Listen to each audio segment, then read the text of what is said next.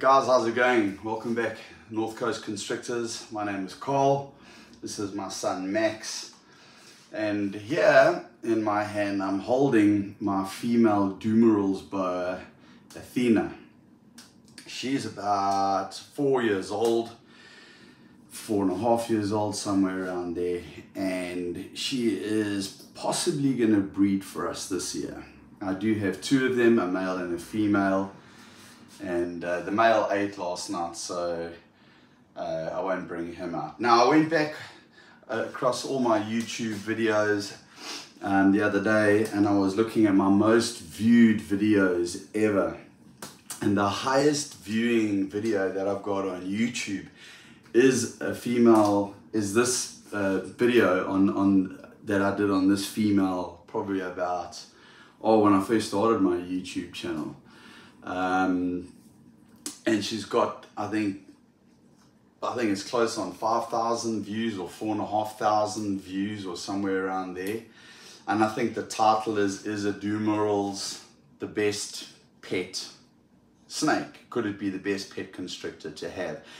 So it's obviously a topic that people want. It's a topic that people want to watch. It's something that people want to know about. So I thought, let me do another video.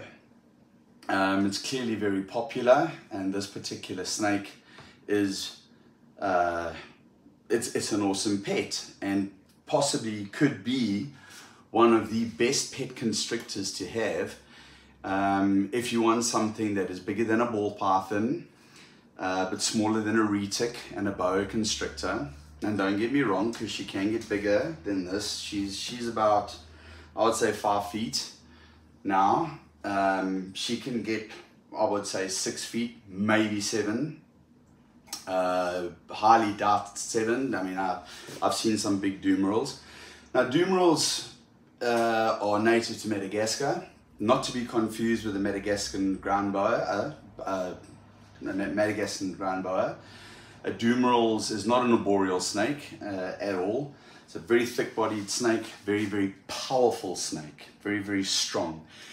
So what you've got here basically in a constrictor is the impressive size and whatever of a boa that is manageable, or a retic that's not a really fully grown retic, because I've got retics that are 10, 12 feet long, and which are still growing and will possibly get 18 to 20 feet. And then you've got something that's, you know, smaller, bigger than a ball python, but with the same kind of attitude as a ball python. Look, they are. I don't want to say that no snake is aggressive. Okay, any snake on the wrong day can be aggressive. Any snake on the wrong day, if it's not feeling great, if it's hungry, if you give it a fright, if you scare it, it's going to probably. Just trying to get my son in the camera here. I love watching my son on camera, because when we rewatch his videos, when I'm talking, he loves pulling these faces, and he does all these crazy things, like, well, you only notice them when you rewatch the videos.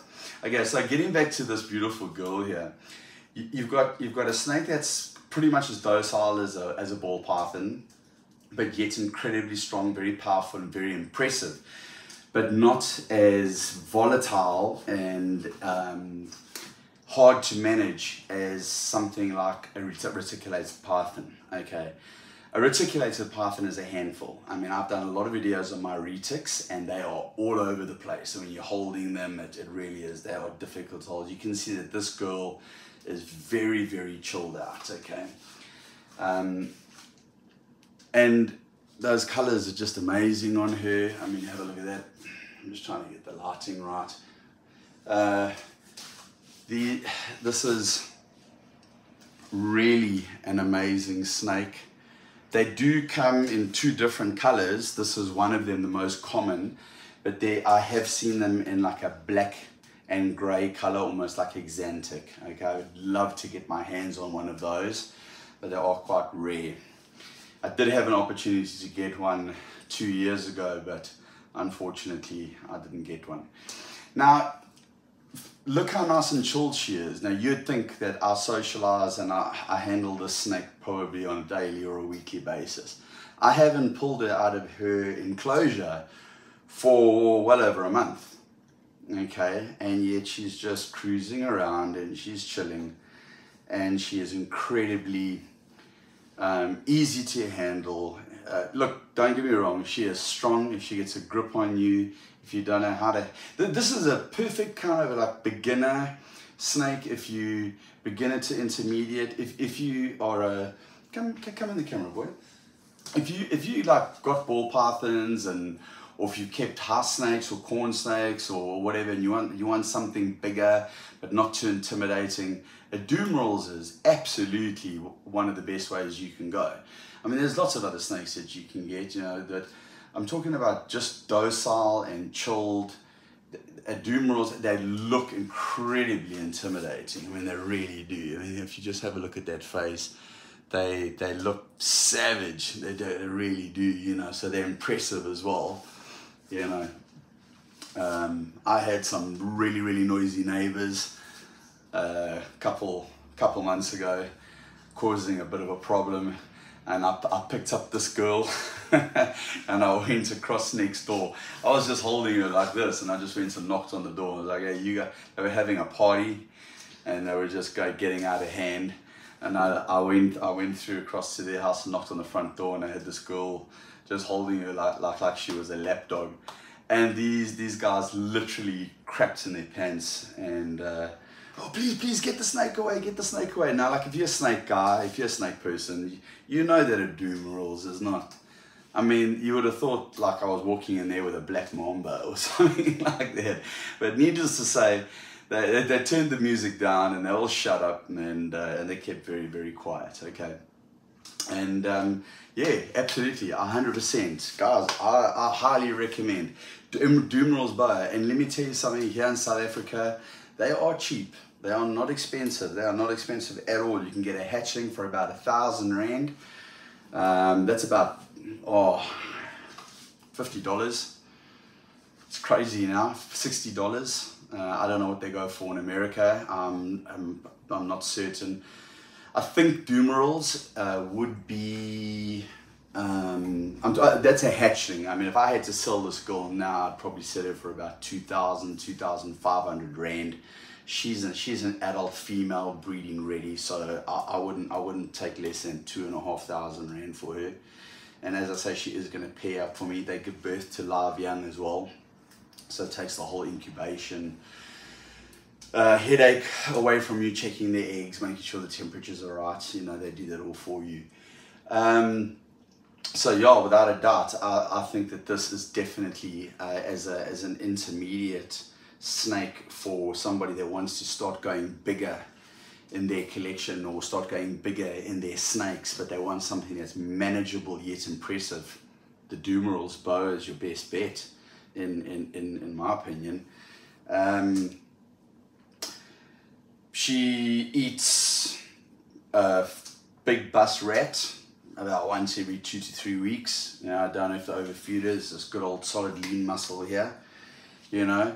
Yeah, guys, I don't know what else to kind of, you know, I think one of the things I must say about a Dumerils is I think they would probably, if they came in all the different traits and morphs like ball pythons, if you got all these different colors, and like in retics as well, you get all these different morphs, but and ball pythons sell better than retics, yet retics still sell well, given their size though, even mainland retics. I reckon that if a Dumerils boa was able to give us different genetics, different morphs, different traits, and we could get them in a multitude of colors, they would outsell every single other snake on the market. Honestly, just given the fact, just given their size and given their manageability and just literally how easy they are to keep. Max, I'll just give it to Max over here to hold. You know, Max is comfortable around snakes. You know, he's been with me and watching and learning from me for the last couple of years now on how to handle these snakes and how to You know, just be calm. One of the things about a Dumerils and pretty much most snakes is that you always have to remain calm. They pick up. She likes. she's a one-man snake. This girl, unfortunately, she always likes to be with me. But my 10-year-old son can handle her with ease, no problems, no aggressiveness. But Max is calm around the snakes, and they pick up on your vibe, they pick up on your energy. And if you're nervous and you're agitated, they will be nervous and they will be agitated. And, you know, I'm giving her room to move, she's exploring. And another reason why we do this, guys, is we're exercising. You know, it's kind of like, doesn't look like it. I mean, yes, I'm kind of moving my body around and doing a bit of yoga here. You know, I don't know what this position's called. Okay. But you know, I'm giving her a bit of a workout to making her crawl around and whatever. But I always make sure to keep her like supported as much as I can. You know, she's a heavy-bodied snake.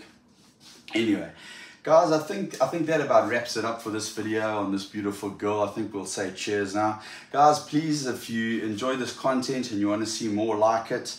We are going to be pairing up this female this year, if not this year, next year. You know, so stay tuned for that. And if you subscribe to my channel, you can always hit the notification bell. Always good to have new people join the journey with us here at North Coast Constrictors.